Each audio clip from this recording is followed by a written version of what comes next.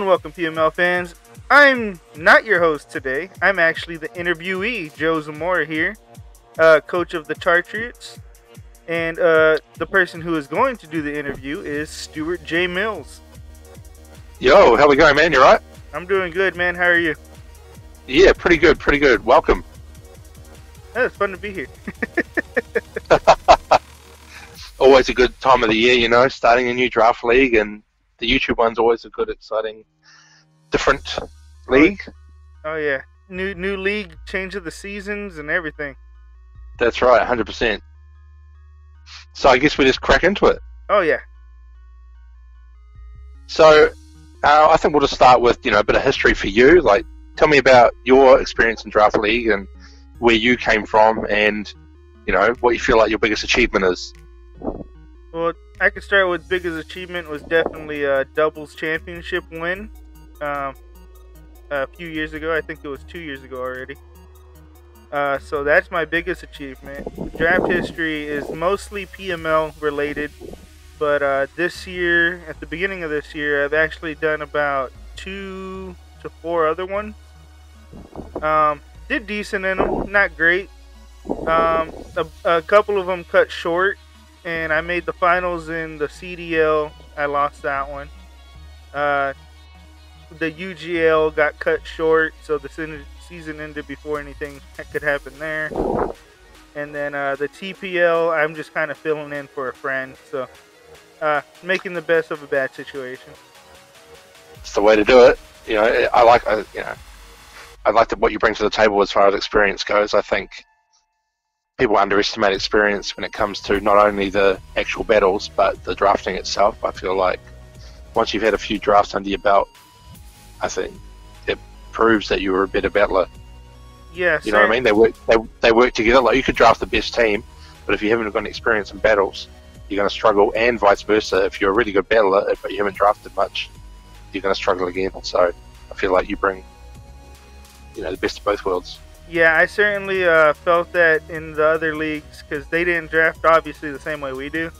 So yeah, having a draft between the legendaries and the odd tiers that they had, it really showed that I do a lot better here in PML because of the way I know how to draft than over there. 100%. So what do you think PML brings to the table as far as drafts are concerned? Well, PML certainly brings out professionalism and just uniqueness as well, knowing that the tier systems aren't like most. These are developed by PML admins and such. And then the shorter seasons definitely make it more competitive than if it were to be like 10-week seasons or something like that. Yeah, more likely to complete the draft too. Like, not many people drop out, which is always a bonus. That too. I mean, you have a 12-game season and someone starts off 0-4, they're not going to want to stick around. 100%. So, tell me some background about the Chartriots. Obviously, it's a play on the Patriots, but, you know, what made you choose your logo and everything like that? So this logo is actually a development of a few other logos. My original logo is still kind of in this logo on the Pokeball. Charizard is my favorite Pokemon of all time, of course. And then Patriots are my favorite football team, and I had to figure out a way to make those two combine. And Chartriots was the closest I could get to it. Nothing wrong with that. Nothing wrong with that. So, when's the draft happening? This weekend? 2 weeks from now. 2 weeks from now. Excellent. Well, from this video, probably a week. But yeah, so May 15th is the draft. Live draft. One. So, let's say you were the lucky one and you drew pick number 1. No, I actually got pick number 16. So you already run the draft. I see. Yeah. All right, so pick 16. So, what do you see yourself getting in that first round? Honestly, I think. What do you think you want? Honestly, I am not sure what I'm gonna get. I'm hoping a decent Pokemon can fall. Maybe a Steel type, because tier tier 1 steel types are pretty hard hitting, as well as very bulky instead of just one or the other. Um, and a lot of tier 1s have good type coverage with the steel types, so that's what I'm hoping to get. That's awesome. Do you have like a strategy in mind? Do you think there's a way you want to play? You're gonna pull out a trick room, or you're gonna, bring some prankster shenanigans, or weather? Well, I tried weather in the doubles league, and I barely missed playoffs. So I don't know if I want to go back to that. So I might just stick to the tried and true hyper offensive and just have a few bulky mons to take some punishing hits. Oh yeah, I see you. So you'll be picking your Umbreon again if you can. Oh yeah. So, is there anything you specifically want? Do you think to fit your strategy? I just want Charizard because he's the mascot of the team, but something to fit my team as well. I would love Galvantula if I can get that.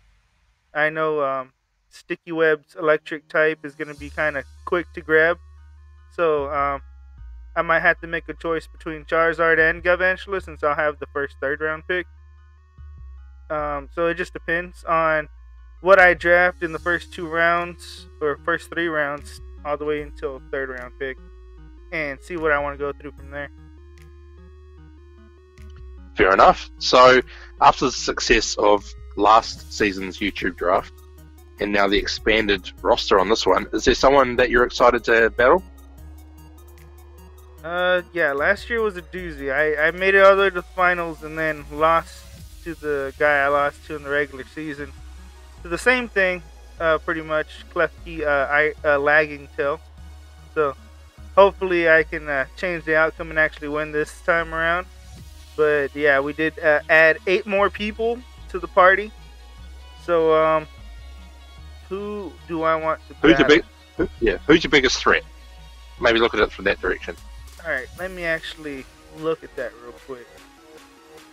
Because a lot of the threats appear to be in the other side of the draft from what everyone in the chat's been talking about. But I definitely got to face David. And I know he's going to really want to get that Rillaboom, so that might be a problem.